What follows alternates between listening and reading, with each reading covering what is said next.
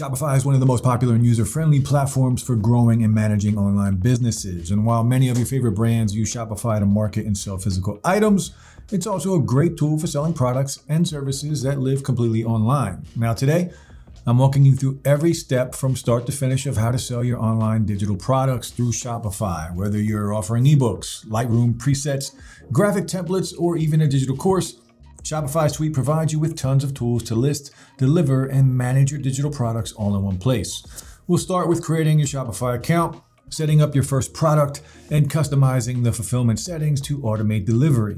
Then along the way, I'm going to show you how to test everything before launch and pass along a few key marketing tips that'll help you stand out in a pool of millions of other stores. So make sure to stay tuned to the end to get all the info you'll need to convert your digital assets into profit.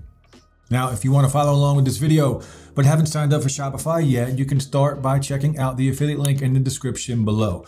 Not only will it get you a 3-day free trial with Shopify, but you're also going to get your first 3 months of service at just $1 each. So go ahead, follow the link and sign up. Now, once you're done, you'll land right on the Shopify dashboard, ready to get started. Plus, if you'd like an in-depth tutorial on how to create your online store from scratch using Shopify, I've also linked a full step-by-step guide in the description below, so be sure to check that out if you need any additional help. All right, so once you enter your email after clicking the link, you're going to be prompted to choose one of Shopify's plans. Now, I'd recommend starting out with the basic plan, since it's more than enough for selling digital products and covers everything you're going to need. Now, don't worry.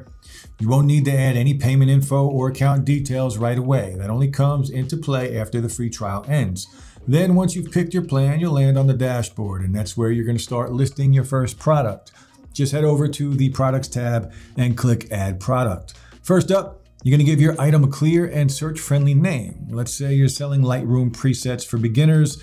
Something like Beginner Lightroom Presets Bundle would be a good start. It's specific and includes keywords that people are likely to search for. Now, next, we're going to move on to the product description. Here, try to focus more on the benefits than the technical stuff. Instead of just listing features, explain what the product actually does for the buyer. For example, upgrade your photos in seconds with 5 professionally designed presets, perfect for travel, portraits, and everyday edits. That kind of wording connects more effectively with your audience. Now, once that's out of the way, you're also going to want to upload a strong visual. This could be your ebook cover, a before and after photo of your presets, or a clean screenshot, basically anything that gives buyers a quick and clear idea of what they're actually getting. Now scroll down to the shipping section and make sure to uncheck this is a physical product. That part's very important. If you leave it checked, Shopify will prompt for shipping info at checkout, which can confuse people since it's a digital product.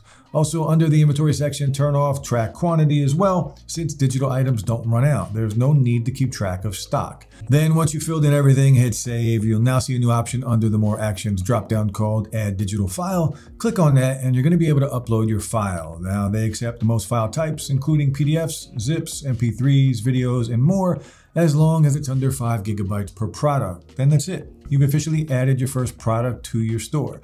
From here, you can follow the exact same steps to upload more products. Whenever you're ready, just rinse and repeat. All right, now once your product is ready, the next step is to set up Shopify's free digital downloads app.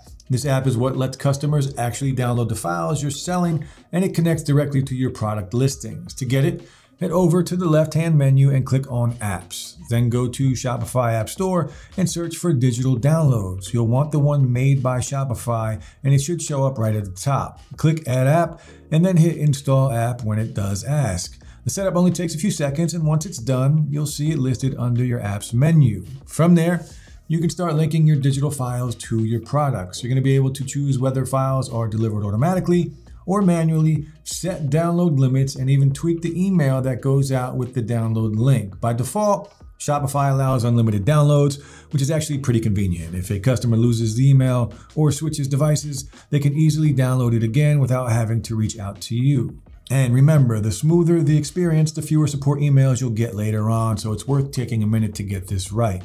Next, inside the Digital Downloads app, each product has a fulfillment setting. I usually go with automatically sent files. That way, as soon as someone buys the product, Shopify handles the delivery and marks the order as fulfilled, so no extra steps for you. Now, if you're selling something more premium and want to review purchases first, you can switch to manual fulfillment. That just means you'll approve each order before the file gets sent out. You can also limit how many times a file can be downloaded. I usually leave it set to unlimited, but if you're worried about people sharing the link, then you can set a limit like 3 downloads per order. And one little touch I recommend is customizing the email that customers receive with their download. If you click Edit Template, you can personalize it with their name, a thank you note, or even some quick instructions. It only takes a minute, but that kind of detail helps your store feel more professional and trustworthy. All right, now before you launch and start promoting anything, I highly recommend running a quick test order to make sure everything's working the way it should. You can either set your product price to 1 cent or just use a 100% off discount code to go through the checkout process yourself. This lets you check out that the confirmation email goes out, the download link works properly, and that the order gets marked as fulfilled. It only takes a few minutes, but it can save you from a lot of unnecessary support messages later on down the line. Then once you've tested everything and confirmed it's all running smooth, it's time to actually start marketing your product and getting it in front of people. First off, think like your customer. What would you search for if you were looking for your product? I've mentioned this before, but I can't stress enough how important this is. Be very specific with your product titles and description. So instead of vague names like Floral Pack 3, go with something clear like Printable Floral Wall Art Bundle or Minimalist Botanical Print Set. Include search-friendly keywords, makes it easier for people to actually find you and your products. Another tip, add some high-quality mock-ups or lifestyle photos to your product pages. It helps people visualize how they're going to use your product, whether it's on their wall, in Lightroom, or as part of their workflow. Visuals make a big difference in convincing someone to hit that buy button. Also, consider creating different versions of the same product tailored for different audience. For example, if you're selling planner templates, you might offer one for students, one for professionals, and one for content creators. This is a great way to diversify and appeal to more people without starting from scratch every time. And don't forget about product bundles. They are a super effective way to boost your average order value.